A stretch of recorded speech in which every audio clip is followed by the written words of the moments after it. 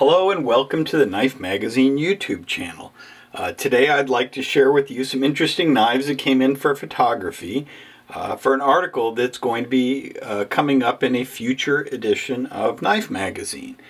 Now, Knife Magazine, currently in this oversized, glossy, full-color format, but years ago we were a tabloid on newsprint called Knife World.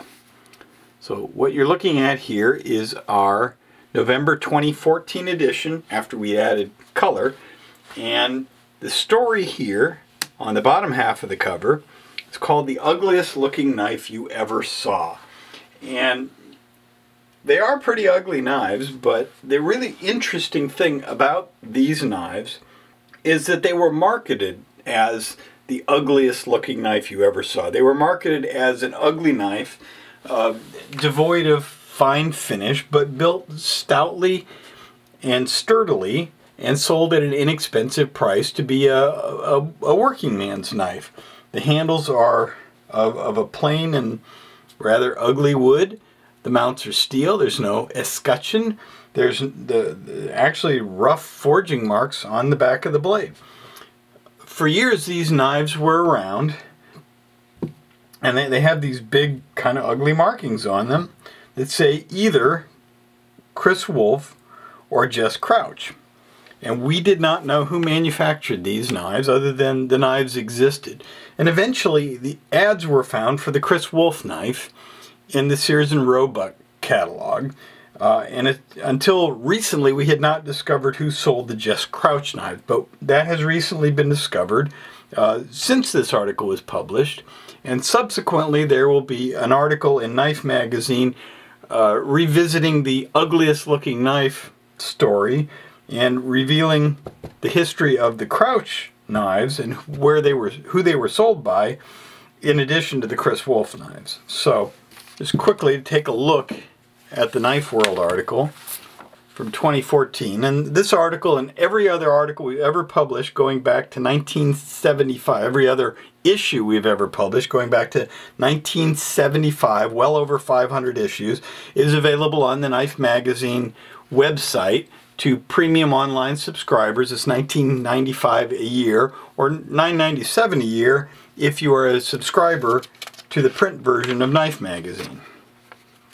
David Clark wrote this original article. David's a wonderful researcher and a super nice guy, we're so glad to be able to partner with him on the articles that we have done.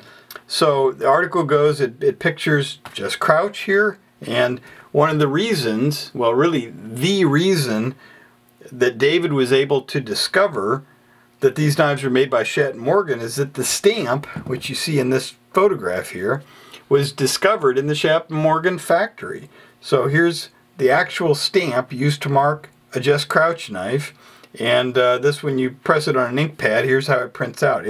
It's the stamp.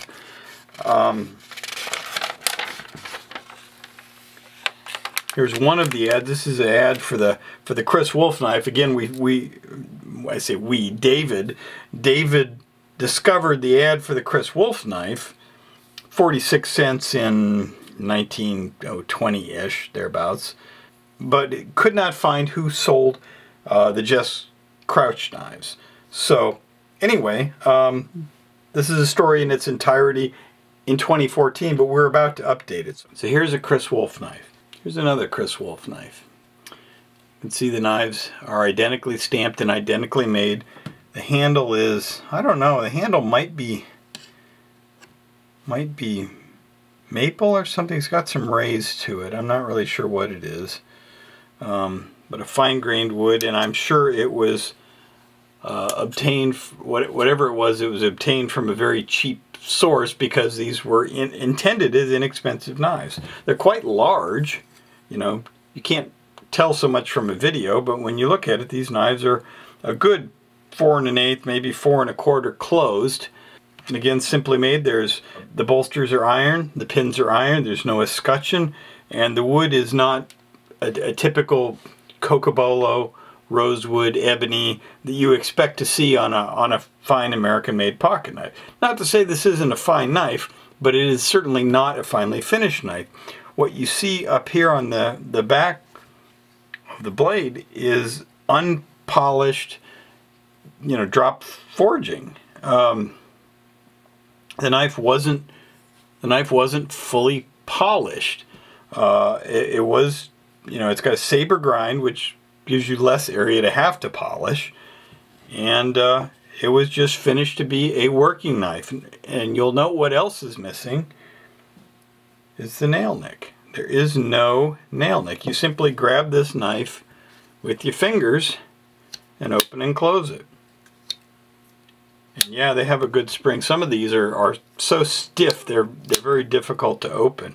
You can see how thick of a blade it has, and again, no swedge. They cut every corner possible in making this knife stout, sturdy, strong. It's a working knife. It is certainly not a pretty knife, and yet they have their own beauty. So the Chris Wolf knives were sold by Sears, Roebuck Company, and we'll allow the article to reveal who sold the Jess Crouch knives. But here's a Jess Crouch knife. This particular one was made with a bale, although I don't think they all were, but same thing. Iron mounts, iron pins. This particular wood, I'm not sure what it is, but you see the ray pattern in it. Could be maple. Stout, as they always are. One day at a knife show with David, David and I were looking through a bunch of blades that had come out of the Schatt Morgan factory, and well, I'll be darned, we found a blade that came out of Schatt Morgan for the Jess Crouch knives. So he added it to his collection as pictured in the original article.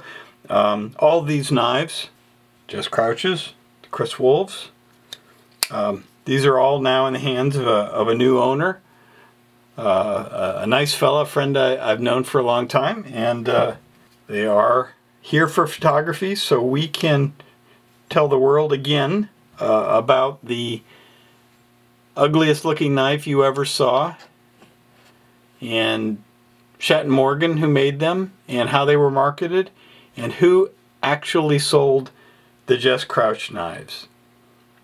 Thanks for coming to the Knife Magazine YouTube channel. Give us a like, ask a question in the comments, or post any comment you wish. Tell us what you'd like to see moving forward, and tell your friends to come visit too. Thanks for watching, and have a wonderful day.